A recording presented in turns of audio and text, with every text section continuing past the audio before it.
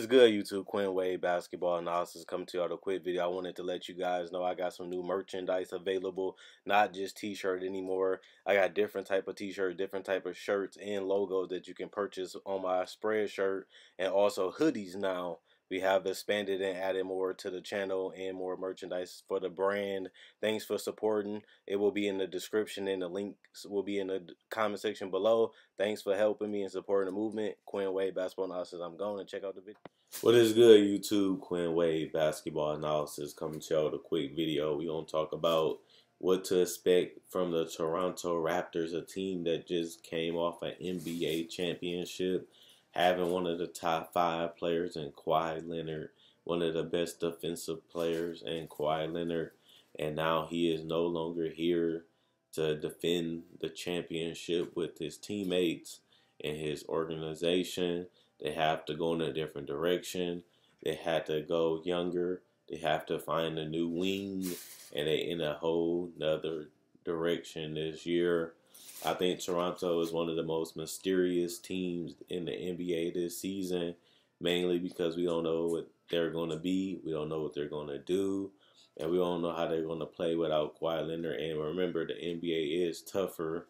So let's talk about what happens with the Toronto Raptors this season. This is a team that won 58 games last year.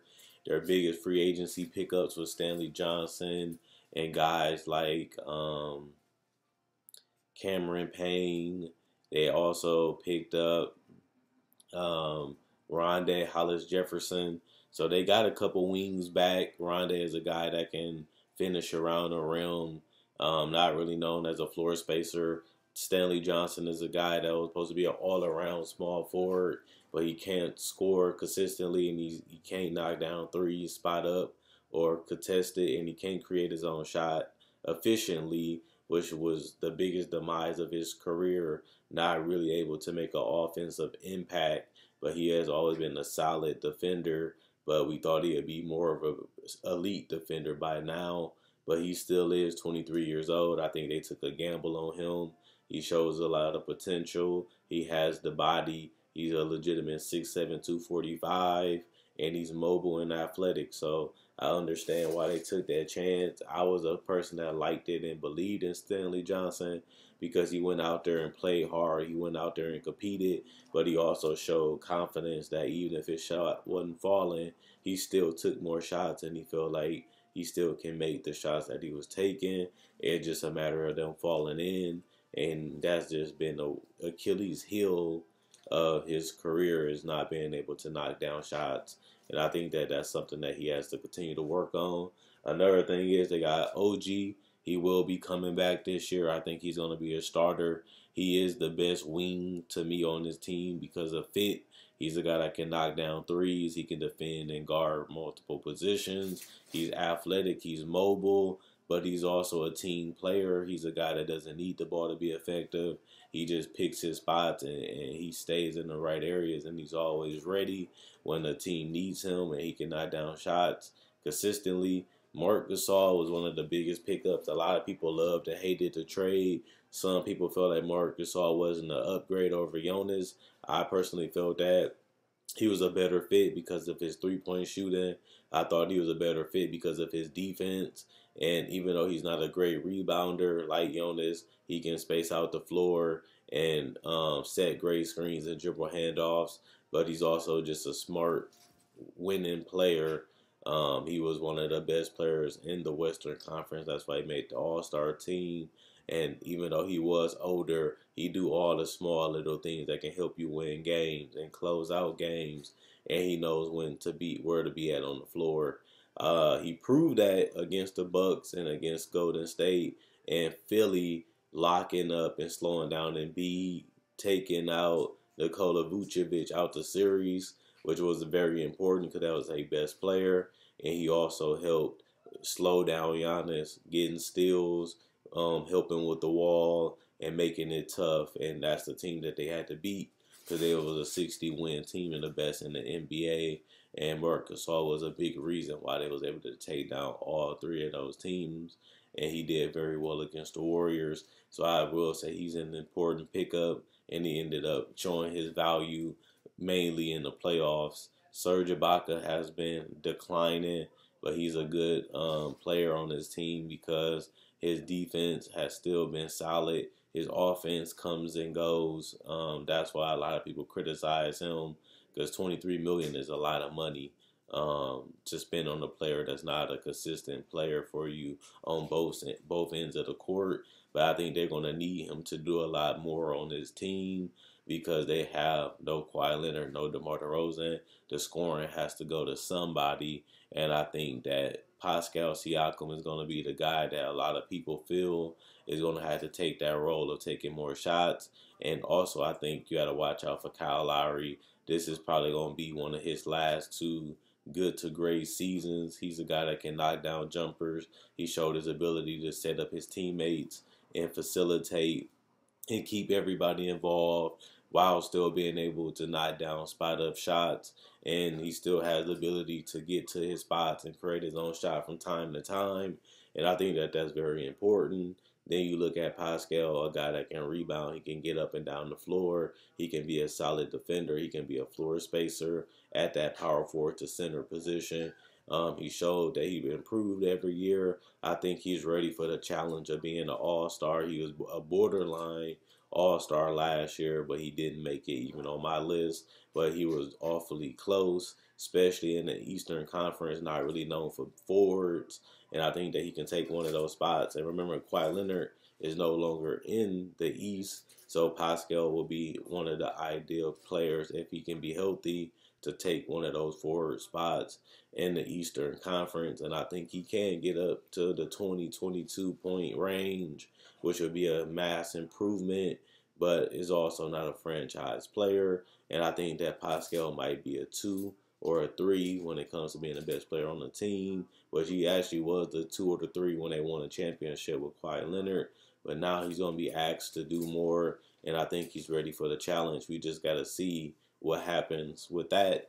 Fred VanVleet was amazing in the later stages, being able to knock down threes, get to his spots, and get to the paint, but also play off the ball and allow them to go small, especially in the backcourt with him and Lowry, making them a speedy team that can get up and down the floor, but also have this floor space and ability to knock down shots and create their own shots.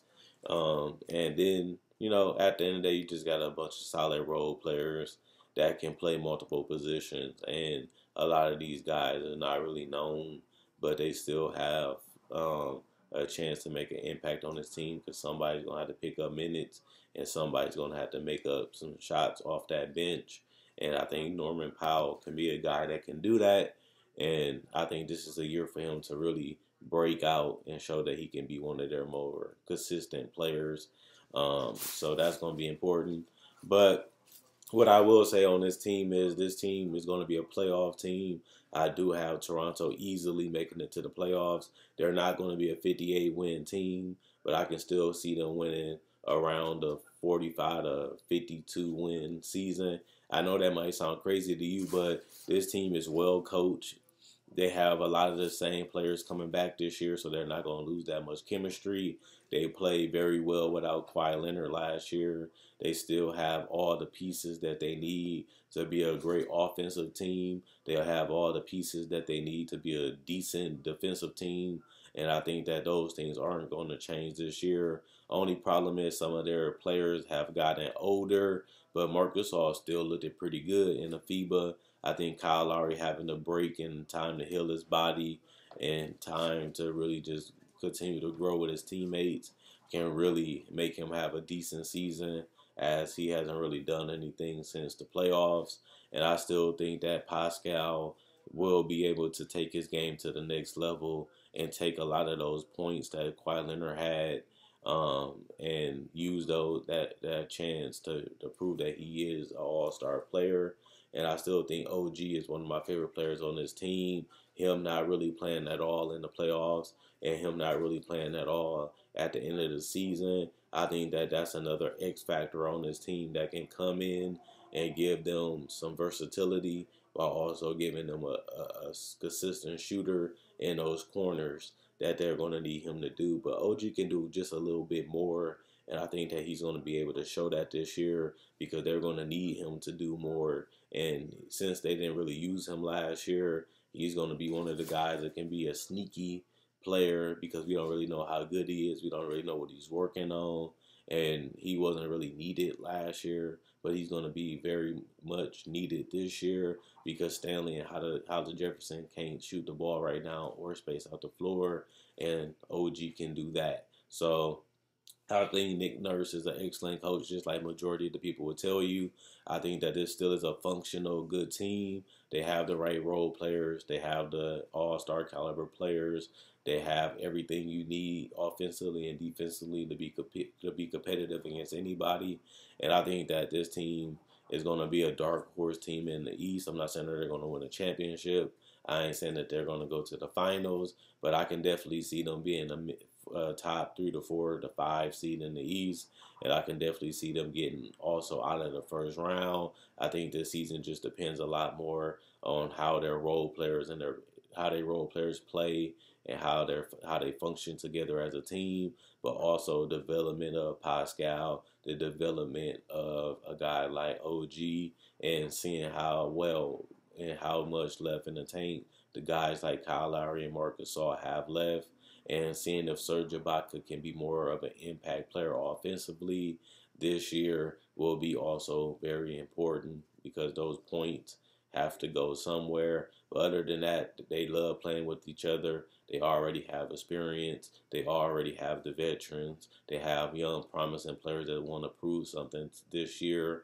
And I think that all makes them a threat in the East. So let me know what you guys think about the Toronto Raptors. Are they overrated? They underrated? Will they make the playoffs? Will they be a sleeper? Will they be a dark horse contender? Can you see them going to the Eastern Conference Finals? Do you think that Nick Nurse is going to be able to coach his team back to the Eastern Conference Finals? Or do you think they just don't have enough? Do you think they're going to make a trade? Do you think Marcus Gasol and Kyle Lowry will be on this team by the trade deadline? Or do you think that this team is what it is? They like what they have, and they should try their luck in the playoffs with a roster that was very similar, was super starless, and they still can be competitive. So I like them. I like the team. I got respect for this team. They got a lot of players that even if they suffer injuries, that they have solid players at those positions that can come in for 2 to 3 weeks and still make them competitive, and they ain't gonna have too much of a drop off. So I think it was important having wing depth, having point guard depth, and having some bigs that can play multiple positions and multiple bigs that can impact the game. And I think that helped them longevity wise too. Because, like I said, if they suffer an injury, it's not the end of the world because they have a lot of depth at each position and players that is respectable and trustworthy and know their roles or will know their role. So I don't think that'll hurt them either. So that's another good thing for the Raptors. This team is very well put together. They just missing that guy that can take them back to the next level. And we'll see if they trade for that guy or if Siakam or OG can develop to all-stars so that way they can cancel that spot out by having 2 quality players. But we won't know until they play and how they will be until they play. So let me know what you guys think. Like this video, check out my older videos on my channel. I have many playlists. I break down rookies. I break down players. I break down summer league. I do cover the draft, and I got a mock draft up already. Not only that, I do podcasts, and I also talk about the game of basketball, whether it comes to summer league, free agency, trade deadline, buyouts, and also I cover top 10 discussions and stuff like that. So you like this type of video, you like the NBA, check out my older videos and my playlists. I enjoy making these videos. You guys enjoy watching.